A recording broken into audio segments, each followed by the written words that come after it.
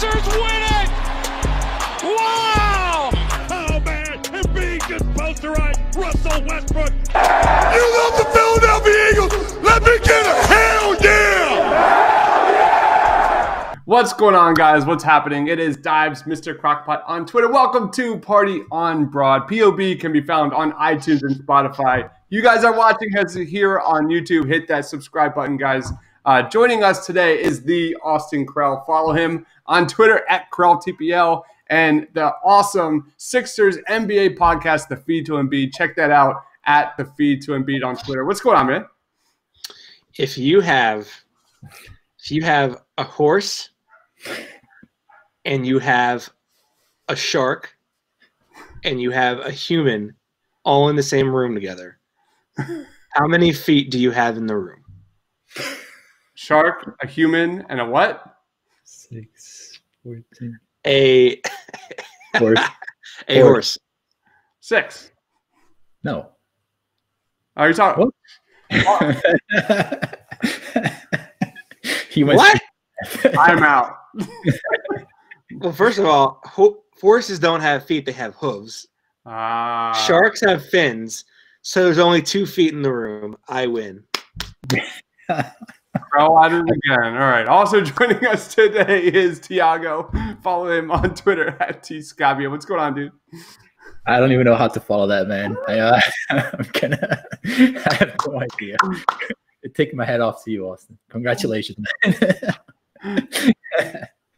I'm good. Good. Excited. Talk about my guy here, Ty-Shon Alexander. One of my favorite guys for sure. Awesome. Today we are talking Ty-Shon Alexander. We're talking about his strengths. We're talking about his weaknesses. We're going to review his college career, and we're going to talk about the best fits in the NBA draft. My man Thiago wrote an awesome article on Ty-Shon Alexander. Check that out at thepaintedlines.com. Go ahead, Thiago. Tell us a little bit about Ty-Shon Alexander's college career. Yeah, man. Ty-Shon Alexander, interesting guy. First of all, for you guys who don't know his background, came out of Oak Hill Academy. Went 45-1 his senior year, so a big-time winner at the high school level. Now, if Oak Hill Academy may sound familiar to some of you guys, that's because Kevin Durant and Carmelo Anthony both came out of that high school, as well as others prospects as well. So the guy has a pedigree that's above and beyond most college players.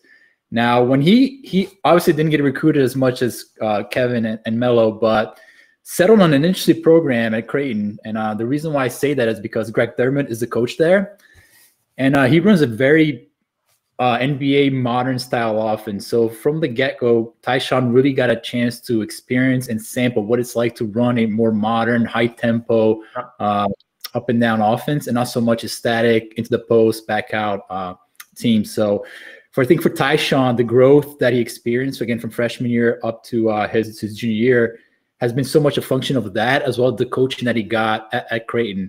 And it was interesting to see that growth develop. He started mostly as a on-ball point guard his freshman season, and it wasn't good, to be honest. Turnovers were high, playmaking was low, shooting was no good. And I think Greg McDermott realized that and kind of got him a little bit off ball. So if you watch him at his junior season at Creighton, he works primarily more as a wing, off-ball wing. And I think that's kind of what his game projects at the next level. Now, that's not to say that he can't make plays on the ball. He does have a decent handle, and he can take guys off the dribble. But I think his game really skyrocketed once he made that transition to the wing. And the numbers show that. I mean, he's shooting from 53% up to 59%. So I think the complete picture on Ty-Shon here is a guy who comes in more pro-ready than most prospects, and a guy who probably can fit multiple needs on your team as well. So, yeah, I'm excited for Ty-Shon. He's one of my guys. Really intriguing guy. Let's talk a little bit about his strengths. When I first think of Ty-Shon Alexander, I think of a really good scorer. Like, this is one of the best scorers in the country. He consistently can score on all 3 levels. He's deadly from beyond the arc. He's great at the line. He's standing at 6'4", so he looks like a shooting guard to me at the next level, especially off ball. I like that. But yeah, he's got something that not a lot of prospects have, and that is the ability to create his own shot. He can make shots in a variety of ways. He can play the pick and pop. He can thrive in the spot up three. So I think this is a really intriguing offensive prospect. What about you, Austin? Yeah, I think every year there's like a guy who, for whatever reason, falls like vastly underrated in terms of like college recruiting and like all the attention. Like Ty-Shon only had offers, I think, from Charlotte, Creighton, and what was the other one? Clemson and Virginia Tech. So, you know, I think he has a chance to be like one of those guys who, you know, ends up shooting up the board, and you're like, well, why? You know, like he's at Creighton. Why is he at Creighton? Like there are better programs out there that could have taken him. So I think he definitely is an interesting prospect for sure. I think for me, he checks a lot of boxes. The shooting obviously is big, 39% this season. And I think the confidence as a shooter is also something you want to see. So many guys that are good shooters in college aren't confident in their shot in the NBA, and it ends up like it just like doesn't pan out. Like you have to come in the NBA and be a confident shooter. You can't be like questioning yourself, and then because then you just never get off the ground. So I think I like his confidence, and I think he's a prolific shooter. I think he has good shooting guard size. Go ahead, Thiago. Yeah, so on that shooting point that Austin brought up, 38% on 400 collegiate attempts. That's pretty substantial. That tells me that's sustainable in the next level. And 84th percentile in the pull-up, spot-up shooting. So there's an element there of a shot of a guy who can really extend your offense from multiple parts of the court. Now, when you look at it, when you break down his shooting, what really stands out, he's a long athlete, he's a long combo guard, so he can shoot over guys very easily. I mean, I've seen him get defended by guys 6'7" and 6'8", and calmly pull up with no hesitation, with room to spare. So I think the shooting combination with the wingspan is something that really intrigues me for a pro level prospect. But I'm gonna go to the other end of the court, and defensively is where he really, really stands out as I think, an elite point of attack defender. And he's made guys' lives absolutely a nightmare in the Big East. We talked about Saddiq Bey, made his life hell. Miles Powell, who's another superb shooter, where did he go? Let me just take a look here. He went 9 for 29. So it's tough playing against him. I mean, he's a guy who's going to fight through the screen. Is that in one game? 2 games against him. It's like, God damn! Like, what? Like, when were you going to realize he should have stopped shooting for the night? Miles doesn't look to shoot. He does not care. Perpetual green light. Yeah, exactly. So I mean, he's the guy who's going to fight through screens, going to fight through traffic, and really make your life hell. So I love the athletic profile. I love the defensive profile and the shooting. Wow, you sound really high on this guy. All right, let's move to weaknesses. First thought, Ty-Shon Alexander. I'm going to his efficiency. And Thiago, maybe you want to call me out on that one. But when I look at Ty-Shon Alexander, dude, this guy got buckets, but it took him a lot of shots to get those buckets. And that's where I go. What is he at the next level? He's not going to be able to do that in the NBA. Do you have any response to that, Thiago? I think you touched on it. You can get a little bit wild. I think that Greg has done a better job of harnessing that energy. And to your point, it gets a little bit crazy, but he's actually swung more the other way his junior year. So he's become what I consider to be a little bit too passive on the offensive end. There are games where he goes off early and then just backs off and lets his teammates take over. And Creighton had a pretty good team, so there's a reason why he did that. But I would like to see a guy who's a little more assertive on the basketball court, especially when he's going. So there are games where he's going that it's really benefits him and the team for him to take more of an offensive role. But I think you touched on that. The efficiency is something that can get a little bit out of hand sometimes. How about you, Austin? Any weaknesses for Ty-Shon? Got to take more than 6 shots to get 60 points, right, Deibs? I would say that his ability to handle the ball under like NBA pressure is probably a concern for me. I think he can handle like fine in spaces. I think once you actually exert some resistance on him, that's when he might get a little bit shaky. Just developing that handle, and then with developed handle, you're going to end up becoming a better shot creator for yourself. But that would be my major standout point for him.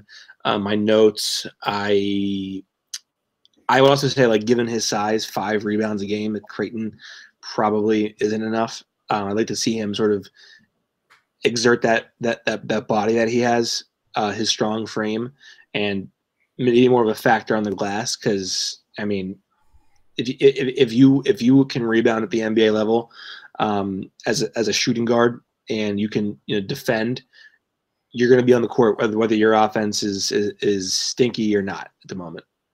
Go ahead, Thiago. Any weaknesses before we move on to best fits? Yeah, he needs to exactly what Austin was saying. He needs to more of an impact. He's a great defender, great quarter attack defender, but that needs to translate in steals, deflections, and he's a long athlete, so the numbers don't necessarily match the impact that he can make on the defensive end. So I'd like to see a little more involved, playing passing lanes, getting under guys' chin and making sure that he gets more turnovers. So I would call that out as well as another weakness in his game. Awesome. So let's move on to best fits. I'll lead off. I got the Oklahoma City Thunder. So I see Oh, that's a good one. I like that one. Yeah? All right, cool. All right, so yeah, OKC needs wing scoring. They currently have the 51st pick. I see this guy as a second-round pick. Chris Paul, he's turning 35. Dennis Schroeder, he's unsigned after next season. They continue with those like 3-guard lineups, knowing the offensive firepower that Ty-Shon Alexander could develop into. I think that's a really good fit. What about you, Thiago? Yeah, I mean, I know we're going to talk about this a little bit later, but my fit is actually the hometown team, the Philadelphia Sixers. And the reason why I say that is my comp to him, and Austin does not like them. Let me finish. The reason why I say that. Our hometown team. I thought it was I'm like, he's from Charlotte, North Carolina. What? The reason why I say that is my comp to him is a little bit like a guy in Jason Richardson. Now, Richardson projects a little bit more towards the 3-2-3. Ty-Shon is more of a 1-2. But the playing style is very much similar. And Josh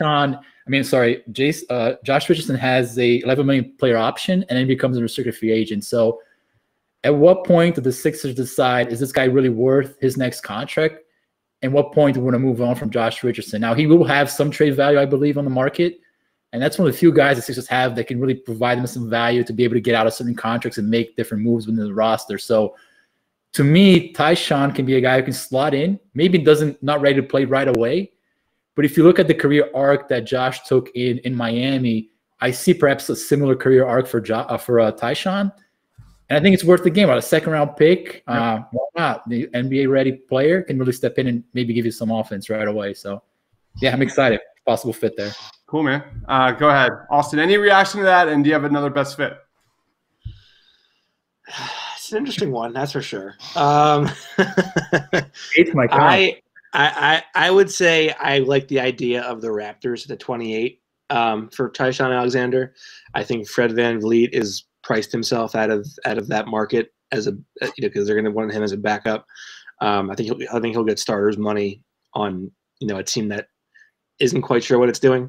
And no knock against Fred VanVleet, but I mean it's Fred VanVleet.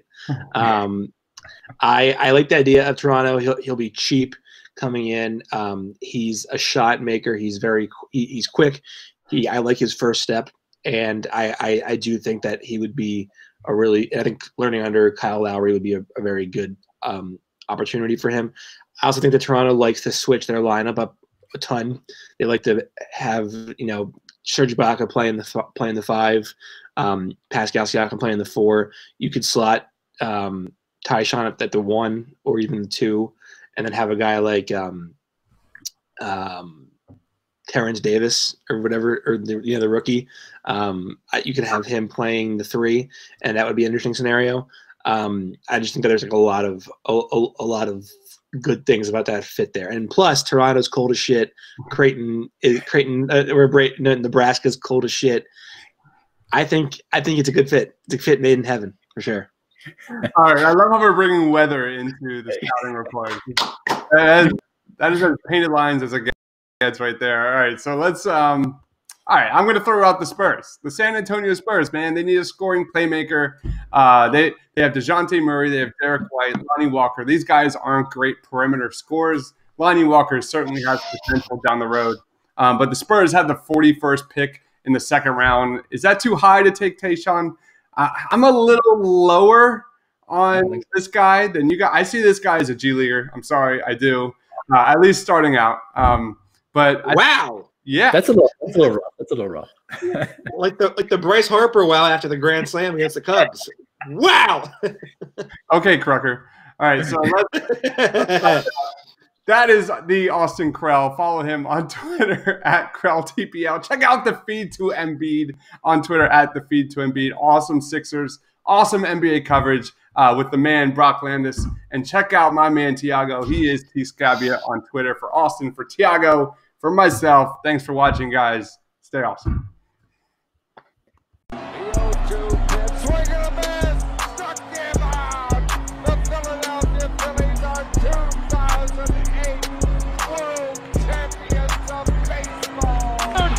Sixers win it!